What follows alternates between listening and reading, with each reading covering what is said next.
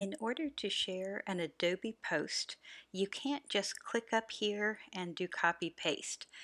You'll notice that the URL has this AAID in it, that if you ever see that in a Spark link, that is not something anyone else can access. In order to share, you have to go to the share button, you have to click publish and link.